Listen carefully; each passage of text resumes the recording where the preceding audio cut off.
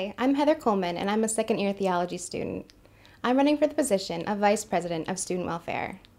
Here at St. Mary's, we pride ourselves on being a place where students are known by name, and therefore, our voice and our well-being needs to be the focus of our school. This is absolutely not negotiable. Student welfare is an area that I'm especially passionate about and have experience in fighting for.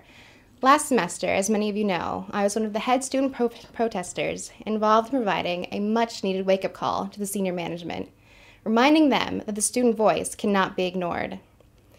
After winning a successful student protest, I am now moving on to this campaign, and if elected to this position, I will continue working to represent you to the best of my ability.